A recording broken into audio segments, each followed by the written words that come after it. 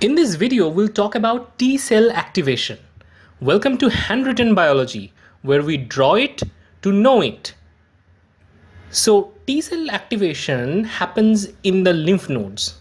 But before that, we should have a quick recap of T cell development. T cells are born in the bone marrow from the hematopoietic pluripotent stem cell.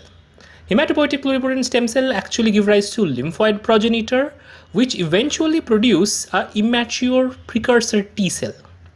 After it is born in the bone marrow, it moves to the thymus. It's the training school for T cells. Thymus leads to production of T cells which are mature. They learn all the techniques to recognize peptides from MHC, but still they haven't encountered antigens. That means they are still naive. They have the training, but they really didn't handle real life scenarios. These are naive T cells. From the thymus, naive T cells goes to lymph node, and this is where the action begins. So all the events of T cell activation is actually happening in the lymph node. Now let's talk about the T cell activation. One of the key players that helps in T cell activation is the antigen presenting cell. For example, the dendritic cell. In this case, the dendritic cell has engulfed some pathogens, in this case some bacteria, and now this dendritic cell would display some of its peptides onto class 2 MHC molecule. So the dendritic cell displays some of the peptides in class 2 MHC molecule.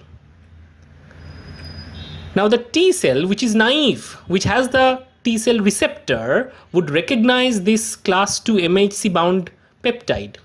So TCR and MHC complex mediated interaction give rise to the signal 1 for T cell activation. Also, these dendritic cells express CD8086, which binds to CD28 on the T cells. This is the second interaction giving rise to the signal 2 for the T cell activation.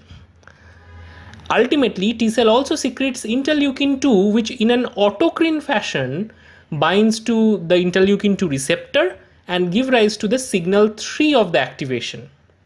So this works like a combination lock. You need 3 digits to be aligned properly for that lock to open.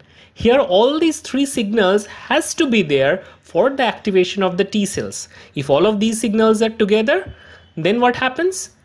T cell gets activated. So the second signal was the CD80 and CD86 and CD28 interaction, and the third one is the autocrine signaling by IL-2 receptors. So if any one of these signals is not present, then the activation would not happen optimally.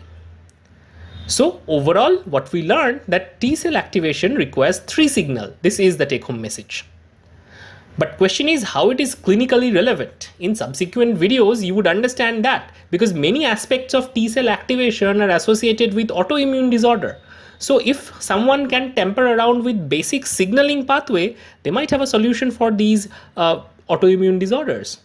In subsequent videos, we would learn about it. So T cell activation takes place in the lymph node, which is another piece of information which we have to understand. Now, lymph node has efferent and efferent lymphatics. I mean, efferent means exit, afferent means entry point. So all the dendritic cell recognize the pathogen in the periphery and they migrate to the lymph node, enter the lymph node where T cells are physically located. Now inside the lymph node, there are dedicated areas for T cell and the B cell. Naive T cell and the dendritic cell interaction happens in the lymph node. That leads to activation of the T cells.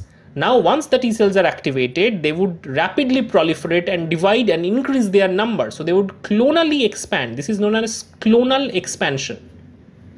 And this is an important phenomena in the process of T cell activation.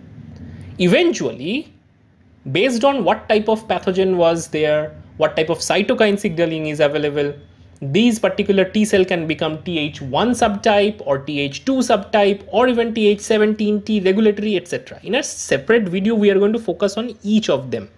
And each of them has their own function. All of them has one thing in common. They have the CD4 receptor. So in summary, T cell activation requires 3 signals, which we talked about. You can take a quick screenshot of this and it would be useful for you. I hope this video was useful. If you like this video, give it a quick thumbs up. Don't forget to like, share and subscribe. So these are the 3 important points that we covered: the signal 1, the signal 2 and the signal 3 for T cell activation. So take home message is justified. T cell activation requires 3 signals, and don't forget to subscribe to our channel. See you in next video.